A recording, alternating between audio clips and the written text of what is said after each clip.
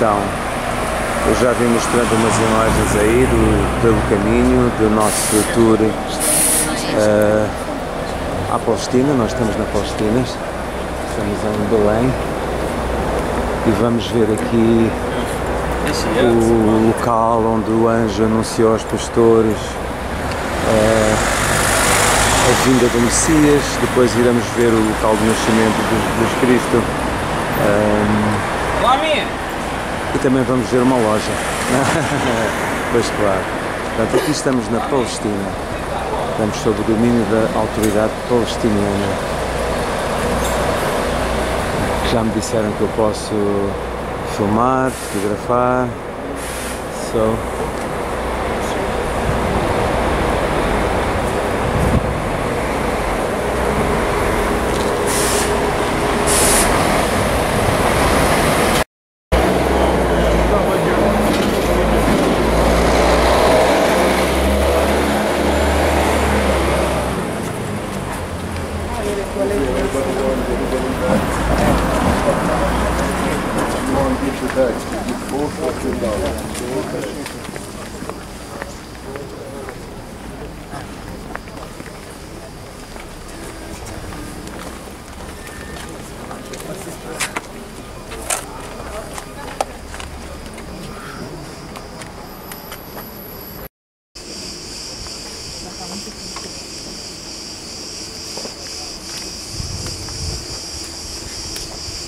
Okay guys, meanwhile, while we're waiting for everybody, take a photo of my WhatsApp number just in case you got lost from the group for any reason, or to send you the photos later on. While we're waiting for others, that's my WhatsApp. Story, the Magi, where they settled before going back to their country. Did you hear of the wise men? There is no such thing as wise men in antiquity, but they were wise kings of Israel. Now, the difference, Bethlehem is the town, the small town. Jerusalem is the city of David, where he united all the tribes of Israel. So that's the difference between them. And who's the third one? Very easy. Me! You got Jesus Christ, my cousin David, and my cousin Jesus. So, and me, Santalia. So you got three important people born in Bethlehem. And Joseph and Mary, where are they from? Bethlehem, bravo, from Bethlehem. Joseph and Mary, from which tribe? Of Judah, from the house of David. That's why their origins from here. And what happened 2,000 years ago? There was a census, tax registration. Everybody go back to your hometowns to register for taxes. And that's why they traveled 150 kilometers from Nazareth to Bethlehem. Their origins from here. So far, any questions? Yeah, we're gonna.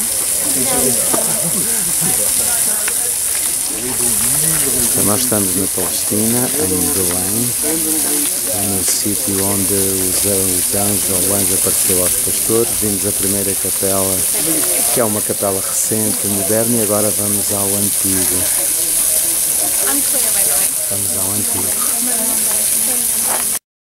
If you have a travel insurance, you can go down to the cave. If you don't have a travel insurance, you stay outside with me.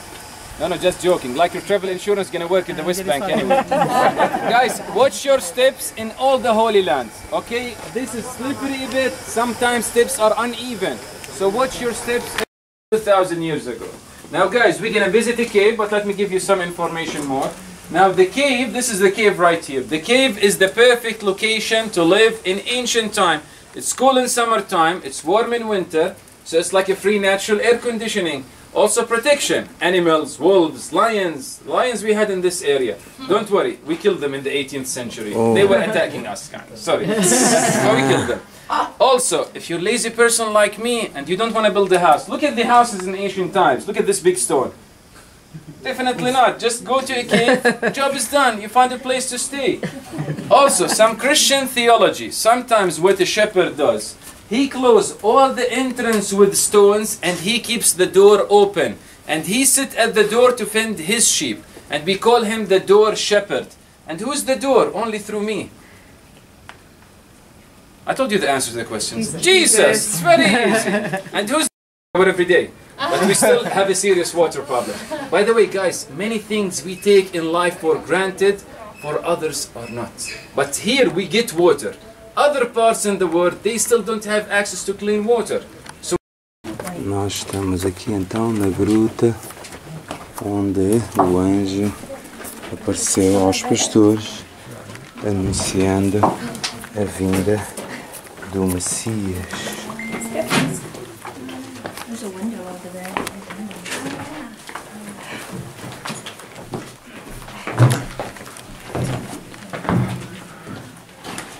É aqui que nós estamos.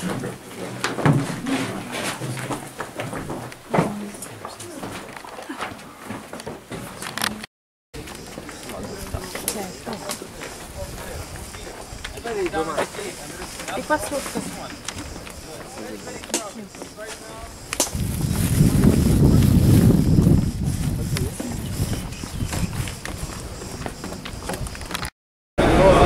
now guys, personally, this is one of my favorites. Why?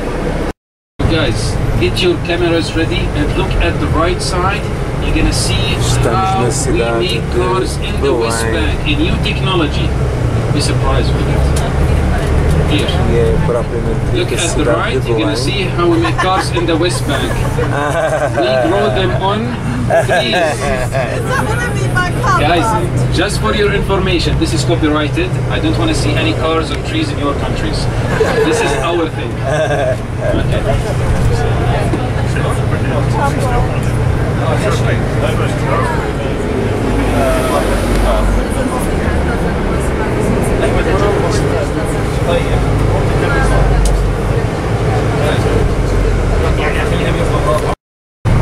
And the biggest export we have in the West Bank is stone export. People on the right side, if you look down there, that's the Bedouins. You see the ones with the iron things. And in front of you, that is where we're going to the central bus station. And you see one of the highlights of Bethlehem is KFC. You guys like KFC? Let me tell you something. This is not chicken. This is Kentucky Fried Camels.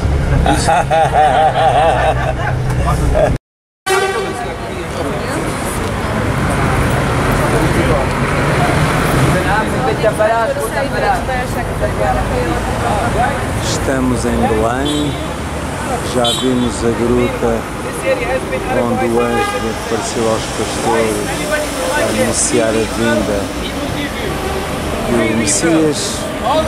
Vamos ver o local onde Jesus nasceu, o local mais importante aqui em Belém.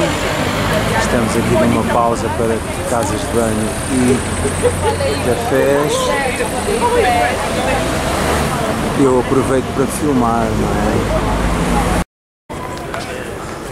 Estamos aqui com o guia, penso que nós estamos a dirigir para o local onde foi o nascimento de Jesus, é o que eu penso. Okay, let's keep going in the shade over there. Guys, keep going here. It's made from Hector, what's made from? Heads. So watch your heads. Don't damage our church. Okay? This is it. Let's keep going inside. Yalla. With me. Então aqui vamos visitar o local do nascimento de Jesus.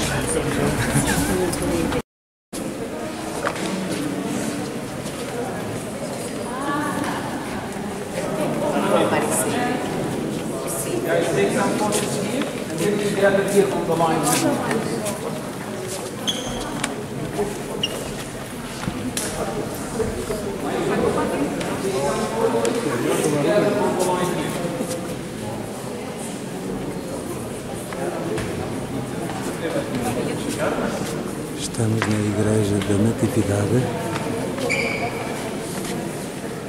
e esperemos que de seguida a gente vá ver o local onde Jesus nasceu. Aqui é a Igreja da Natividade em Belém. O teto da Igreja da Natividade portanto, em forma de cruz.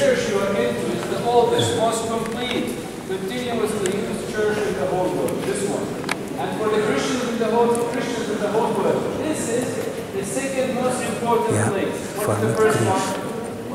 Jerusalem, the Holy Sepulchre. Second is Bethlehem, and the third one. No, nobody cares about that. But it is, sorry, from Christian perspective, square meters. So imagine, Domenico, all the church is golden mosaic, so beautiful.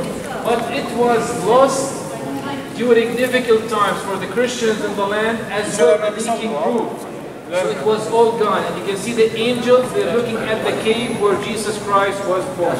In the church, you're going to see 50 columns, 40 of them from Constantine Church, the original church, and 10 were added later on during Justinian times. And look at the paintings of the columns.